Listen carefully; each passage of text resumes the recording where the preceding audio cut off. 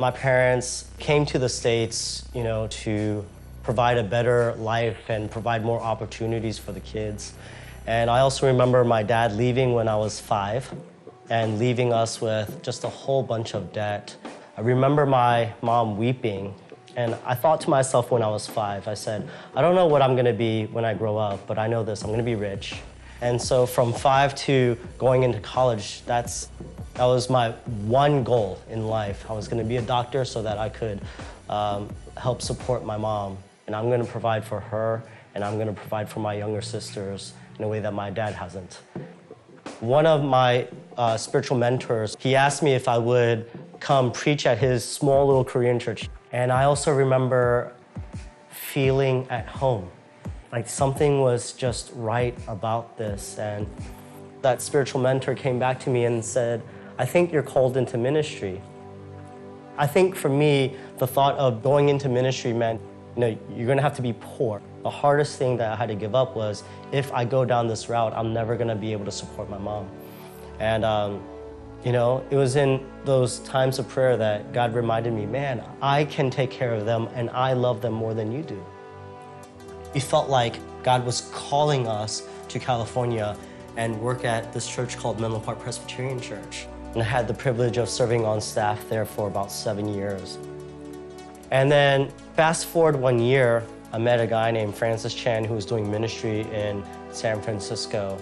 And then we just talked about what the church could be, everything that the church could be.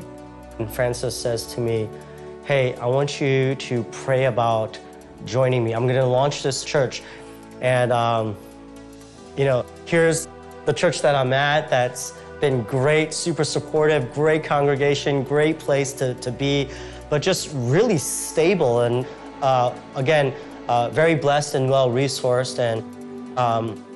And then Francis says to me, I want you to pray about having you and your family join me in building this church out. There's no pay, there's no stability, and then we're gonna launch in the Hunters Point Bayview area of San Francisco, which is 6 times more violent than any other place in San Francisco. We're gonna launch in the projects. I think the biggest thing that helped me make that decision was, just me thinking, man, if I left my job at Menlo, there would be 100 pastors lined up to take my spot. But no one's lining up to plant a church in the Bayview area. And I think that's where a church should be. And so I had to pick up a second job.